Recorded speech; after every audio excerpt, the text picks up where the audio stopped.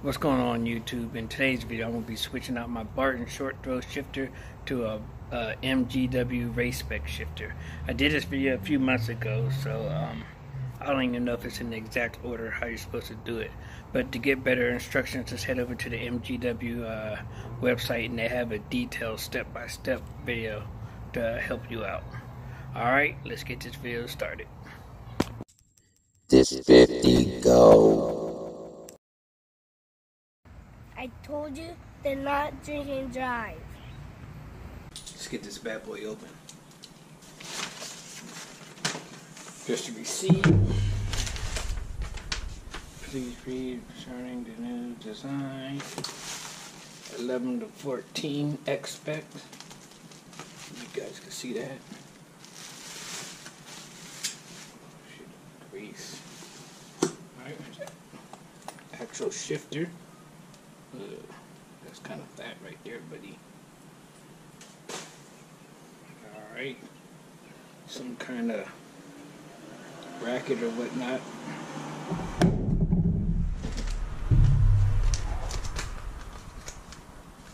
Got a sticker, if you can see it.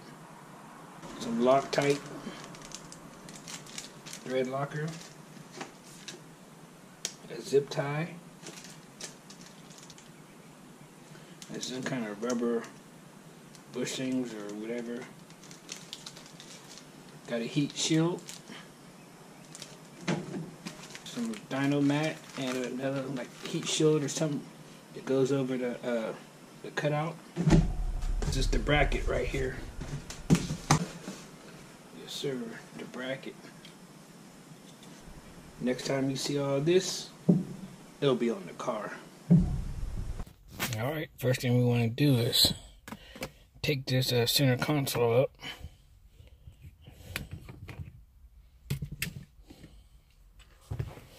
You can watch some other previous videos on how to do that, so I'm not going to show all that part.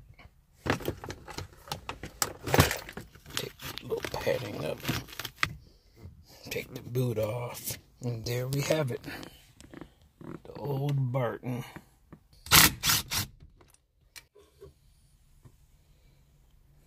Okay, we got the Barton out. Now we gotta go to the bottom and get the little bracket out. What a big ass difference, man. Wow.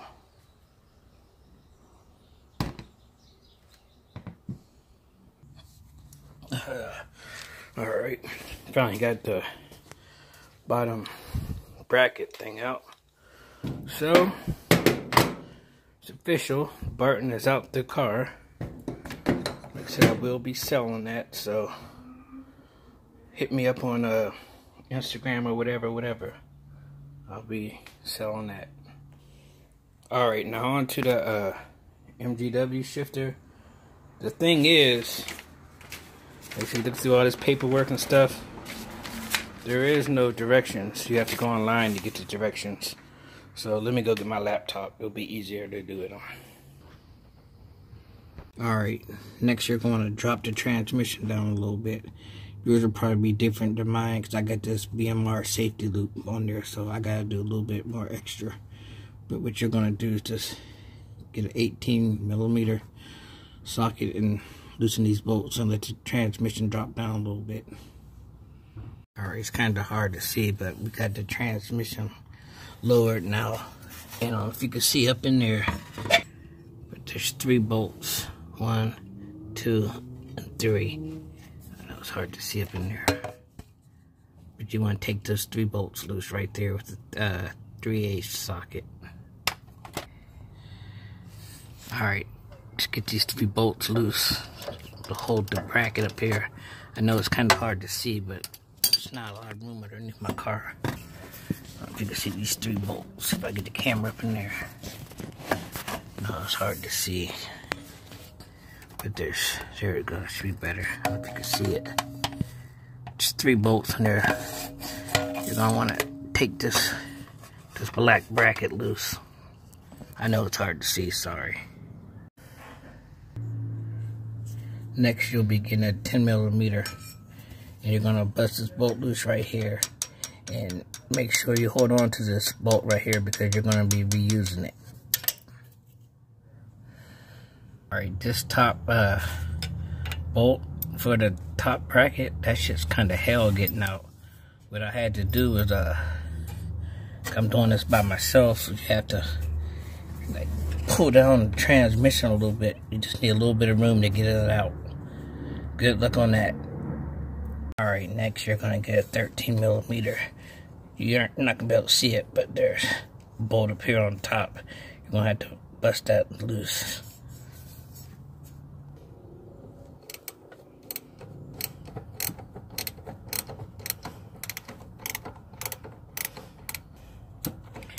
You're going to be reusing this bolt too.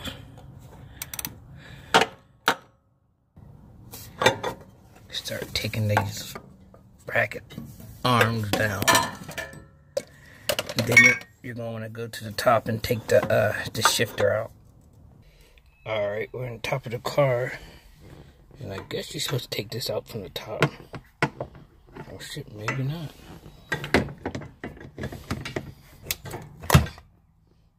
We got this motherfucker out. Alright, now that we got the shifter out, it's a little easier to show you the bolts I was talking about. At first, when I said there's three bolts on the driver's side, it's right here, right here, right here. Then you're going to take a bolt loose right there, and then that's the bolt that you have to kind of pull down on the transmission to get out, because it's kind of tight fit. And then up here, when I said there's a top bolt, that's the bolt right there. Right there. I don't know, it might be a pain in the ass to get back in, because if it's hard getting it out, it's really going to be hard putting it back in. Wish me luck. Next, you're going to want to get a little bit of Loctite and put it right there. Then this bolt will go in here like this. Alright, we got some Loctite on this. Alright, this goes to the front of the car, the part right here, towards the front, and it slips on that little ball up there. Then you put the little original bolt back in that you took off. Alright, next you're gonna take these bolts out right here. Take them out.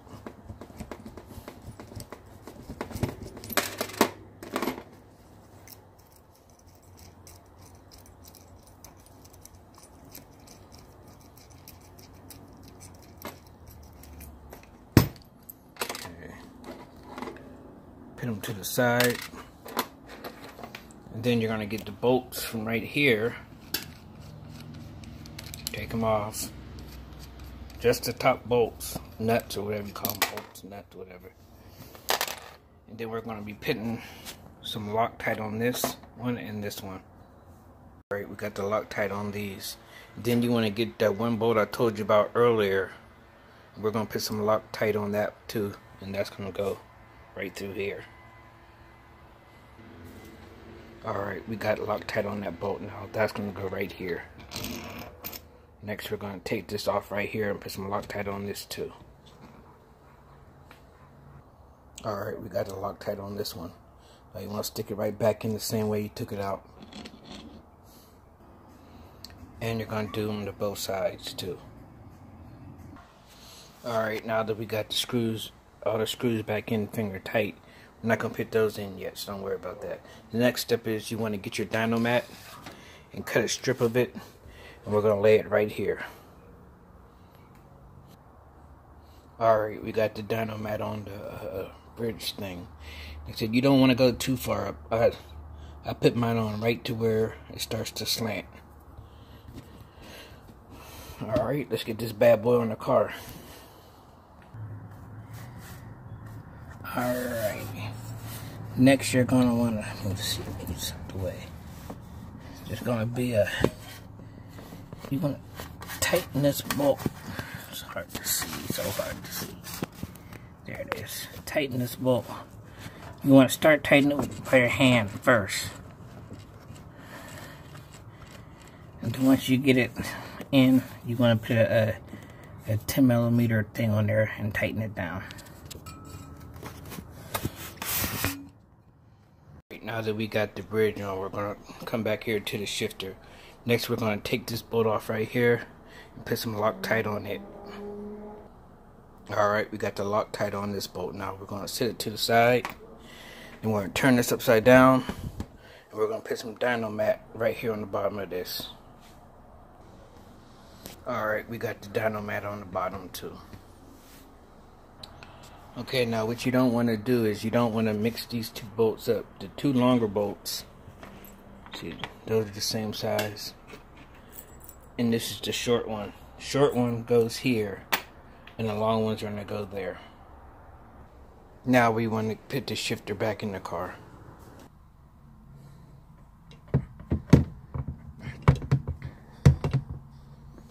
It's kind of hard to do with one hand. Then we're going to get the rest from the bottom. Next, you're going to get them two longer bolts and put them right here. Then put the short bolt back up in the front. Alright, you're going to want to put the short bolt here and the two bolts here. And then start them off with your fingers. Get them finger tight. Then come back and snug them down. It's kind of hard to see, but we got everything on now. Finger tight, snugged, or whatever. Now we got to go up there and get inside the car and run through the gears and make sure everything's in place.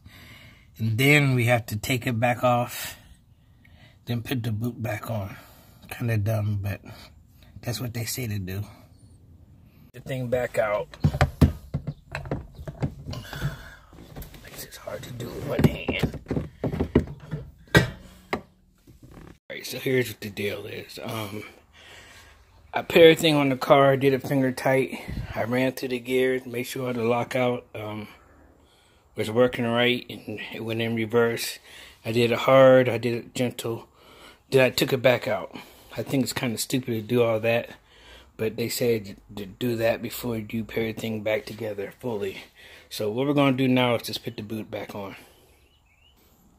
Alright, we got the boot on right now, as you can see. Now let's get this bad boy put in the car and bolt her up. Alright, we got all the bolts tightened up. Now we're going to put the little heat shield up here.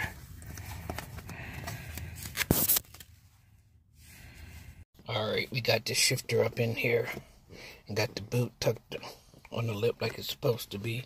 Next step, we'll be putting a little installation thing on there. But first you want to take these little black plastic caps off. And this one right here. Take that one off. Then you're just gonna lay it down. I don't know what side is right, but maybe it doesn't matter. Gonna tuck the wire, push that little thing right there, put the little plastic screw thing back on.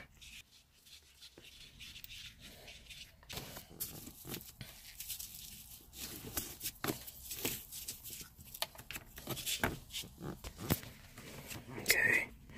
The next thing we're going to be working on is this piece right here. Alright, on your factory one, you should have like a little rubber washer thing. We're going to be replacing that with the one that came with the kit.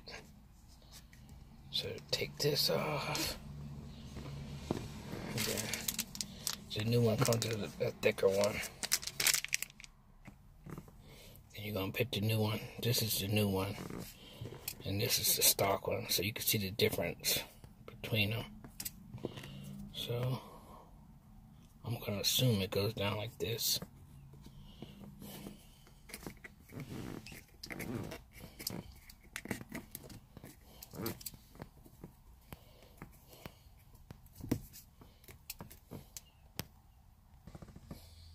Alright, we got the little rubber bushing thing in there.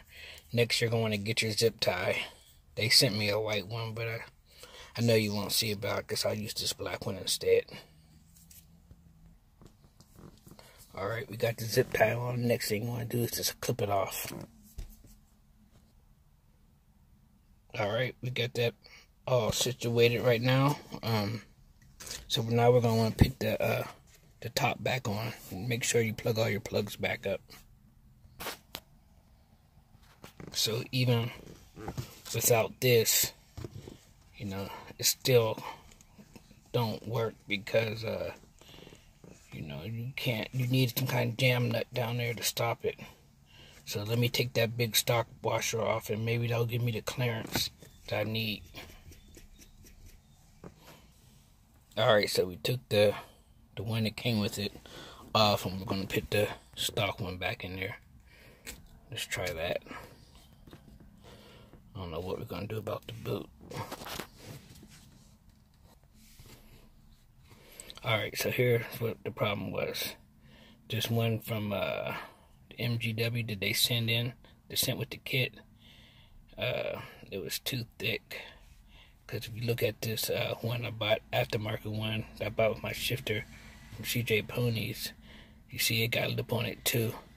So what I'm going to try to do now is just try this without it. Alright, now we do got room to thread it on. Kind of hard to do with just one hand. Come on. Alright, so when it's crooked like that, what you do is you don't keep squeezing it and turning it, because it'll just bust right through it. What you do is you make the adjustments down here. You'll back it off to where you get it straight, and then you'll come back here and make the adjustments. Alright, we got it all adjusted on there. It's tight now, it's lined up. And ain't this a bitch? I forgot to put this piece on. Well, make sure you put all your pieces on before you put it all together. Back to the drawing board. Alright, we got the piece in there that I forgot to do. I mean, it seems kind of bulky, but I guess you can't have too much, you know, installation, so don't make no noise. You know, make sure you got room to shift and it don't mess with your shifts. Alright, let's try to put this thing back together again. Alright, we got it all back together now. I said we're not going to need these right here. Gap in between the knob and all that stuff. We're not going to need all that. So we're not going to need these. But if I didn't use this this other part that I bought before, I would probably be using these. But everything's working. It goes in reverse. The next thing to do is take this bad boy on a test drive.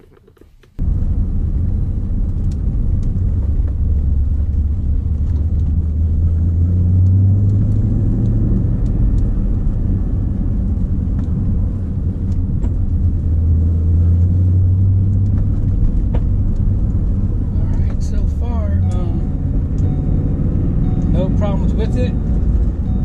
I do not hear no noise, no vibrations compared to that Barton. Like the Barton, I will feel the vibrations in my hand.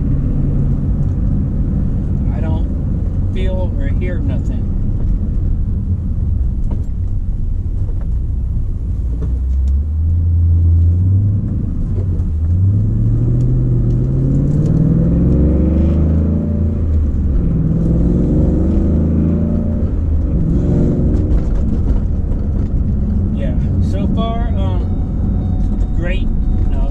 I really don't feel no difference in shifts. In the shifts, they're still about the same throw compared to the Barton. Like I said, the reverse, you do have to push a lot harder down to get it in reverse, which is good. So you won't accidentally put it in reverse. But other than that, like I said, it's real quiet. No road noise, none. Like I said, I still have my stock clutch in here too, so I know that's probably locking me out too. But I'm not gonna upgrade that until it starts giving me problems. I'm not gonna just take out a perfectly good clutch and throw it away. I'll probably burn it up first.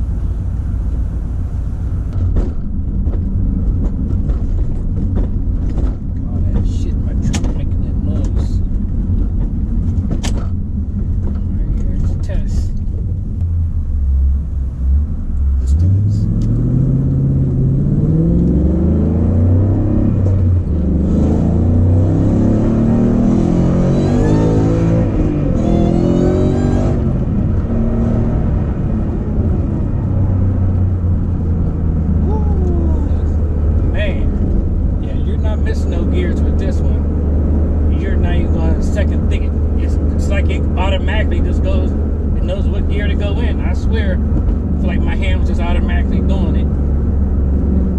You don't even have to think about it, you just do it.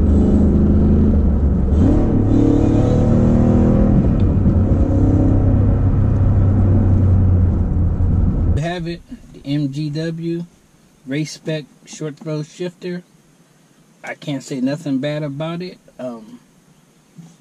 I thought the Barton was good, but everybody kept saying, "Nah, Will, you should have got the MGW. MGW's the best." And I was like, "Well, shit, how much better can it get with this Barton?" I loved the Barton for the longest time.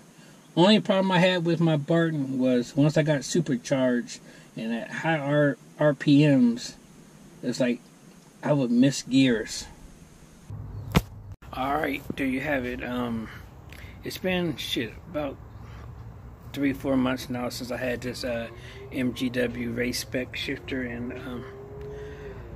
I'm starting to get lockout again. So I know I still have the stock clutch, and the horsepower I'm making, I know I need to replace it. But I mean, it's just sometimes it just gets ridiculous where I'll be missing gears now. So honestly, I don't think nothing was wrong with the Barton shifter. The MGW shifter is a better shifter, you know, but you can't even compare the race spec against the Barton shifter. You would have to compare the race spec against the Barton hybrid, because the Barton hybrid has the brackets and all that stuff too that bolts onto the transmission, whereas the short throw shifter I had is just a top mount thing, so it's not even a fair comparison. But so I'm assuming before I get a clutch, I'm gonna try to get the clutch line, steel braided clutch line. You know, they're pretty cheap. I'm gonna upgrade one of those. And I'm gonna even get the little Stedia instead of, you know, pressure spring to put on the clutch pedal. You know, I don't know if that's gonna help or not, you know, but that's why I'm gonna try all that before I go out and buy me a new clutch. Alright, hope you enjoyed that video. Make sure you hit that like and subscribe button. Follow me on Instagram and Facebook at This50Go. Make sure you like, comment, and hit the little button thing up there to get notified whenever my videos come out. Don't drink and drive. Until next time, peace.